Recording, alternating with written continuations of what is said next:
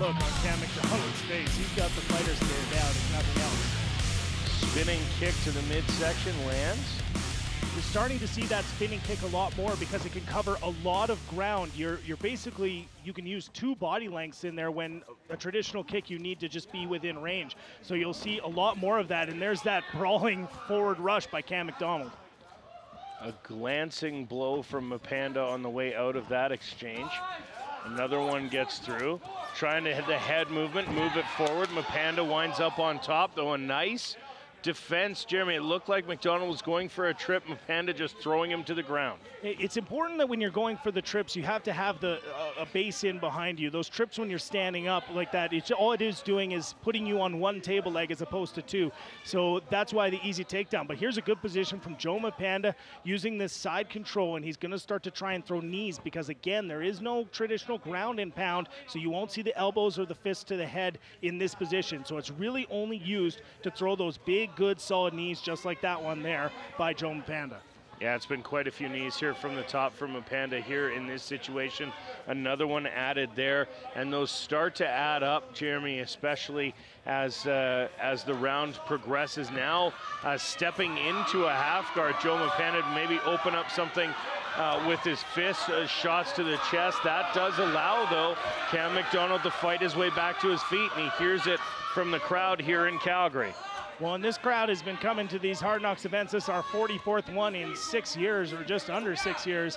And so these are very intelligent fans. We have a very loyal fan base here. So when they see good technique, which includes getting up off the ground, they really do appreciate it, not for the expected action of the standing fighting as opposed to the ground fighting, but couple more knees from Joe Mapanda up against the cage, doing a very good job of the dirty boxing here, trying the trip. Cam MacDonald trying to take down.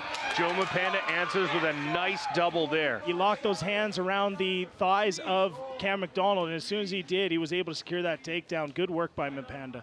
Yeah, just squeezed the legs together and took MacDonald down to the ground. Mapanda now on top in the mount position. Again, not the best position for our fighters to be in here under the amateur rules because at this point you've got shots to the upper body as well as submission attempts, which you see Mapanda going for here right now. Yeah, the Americana is really what you kind of work from here if you're using the Americana, or perhaps, and a little check there by the official to make sure that it wasn't a tap, but Cam MacDonald said no.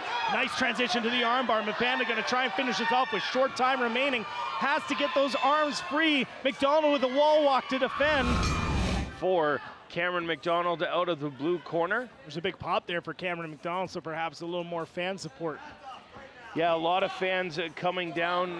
Makes his hometown out of Fernie, BC. Said he's living just outside of Edmonton right now, and so not that far a trek for the fans of Cam MacDonald to come down. That was an excellent leg kick from Joe Mapanda, and then the return kick from Cam MacDonald, and there's a nasty leg kick from Joe Mapanda, and this is how he was able to secure wins the win in his first fight with these nasty leg kicks. Yeah, Joe Mapanda very quick. Anytime MacDonald gets close and aborts on a punch or a kick of his own, Mapanda answering with a snapping leg kick and really stalking MacDonald around the cage right now. Good movement, though. That's a big punch there, and Cameron MacDonald might be in trouble. Seems to have recovered, firing a big punch of his own. Swinging was Cameron MacDonald. Mapanda answering, though. And again, Mapanda stalking here. Jeremy MacDonald backing off. And it's one of those things where cage experience really does mean something. Looking for the spinning back fist and eats a right hand for his trouble. Now swinging away. MacDonald swinging from the waist. Mapanda wanting nothing more to do with it. A nice sprawl there from MacDonald to avoid the takedown. That was a smart play by Joe Mapanda there. He was getting the worst of the striking, so he went in on the double leg. He was to his knees, so he can't be struck in the head, and he does eventually end up securing the takedown. So he's really going to have to work, because there was a couple good punches by Cam MacDonald in there that really could be cemented in the judges' minds that Mapanda has to do some work on the ground. Yeah, that may have been inexperience on the part of Cameron MacDonald trying to pop up for the strike. Didn't get away fast enough, and therefore allowed Mapanda to drive through and finish that takedown. We talk about the killer instinct, but Joe Mapanda landed a good shot but didn't rush in. he took his time. He didn't rush in and walk into a big punch. So that's a good sign here from this young fighter that it's important to be aggressive and have that killer instinct, but you have to do it intelligently. If you just rush in, you're going to get caught with a big shot. Timeout's been called. It is my bet. We'll find out what's going on, but it may be a strike to the head of a downed opponent. Yeah, that's no elbows to the head. So a bad illegal blow there from Joe Mapanda, and that may cost him a walk around the cage with a 1. We'll see how it goes. No, just a warning. Just a warning here for Joe Mapanda, but the referee has stern warning in the corner. Not unusual to see points deducted for that here in Calgary. Well, it might have even been the point of the elbow on the neck, because I don't know if I saw a strike, but I did hear a warning about watch that elbow, watch that elbow. There's a nice good, oh, that kick was monstrous from Joe Mapanda. Big kick to the midsection of Cameron MacDonald. Joe Mapanda now looking to finish. Jeremy, he's coming in strong and doing what he can to secure the round, make sure that the only thing the judges remember is his striking and his takedowns and his work, and a very effective performance here from Joe Mapanda.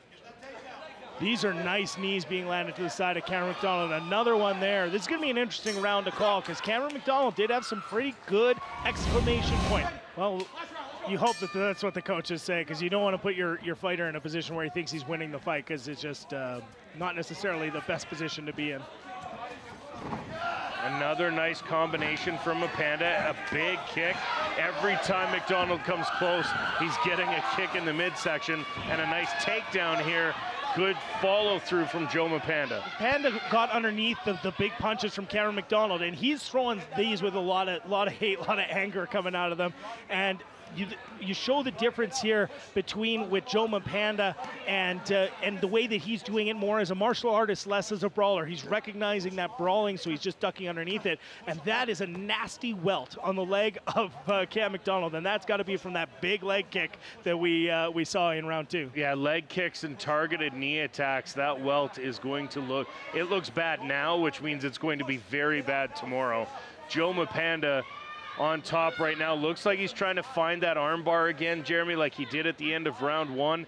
Get himself a finish here on top of Cameron MacDonald, and it may just be a matter of time before he skips away. MacDonald doing the good work here, though, Jeremy, trying to throw Mapanda back to the other side so that he's not able to spring off into that armbar position, using the cage to his advantage there, but Mapanda now walking him away, transitioning, shifting his weight, maybe looking for the armbar on the other side.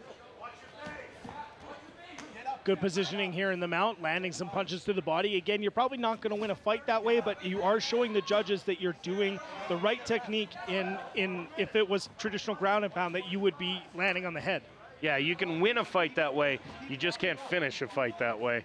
And Joe Mapanda looking for the finish here, trying to find a submission. Again, it's that grappler's game of waiting for your opponent to make a mistake, taking a little bit of his arm and giving you a little piece of it so that you can get the rest of it. 1 minute left here in the third and final round between these two amateur fighters. Cameron MacDonald making his amateur debut. Joe Mapanda already 1-0 on his career and well on his way here to victory number 2. Calm and composed here is Joe Mapanda on top with less than a minute to go, landing some good shots. And again, this is good signs for a fighter, that he's able to work this position well and continue to go back and forth between striking and submission attempts. And those are some nice shots by Mapanda as well. Yeah, some big hammer fists to the side. And again, just trying to give the judges a show and say, yep, there's no question about who's winning this round. There's no question about who's winning this fight. Joe Mapanda has been in control through the majority of the fight, and again, looking to secure that armbar.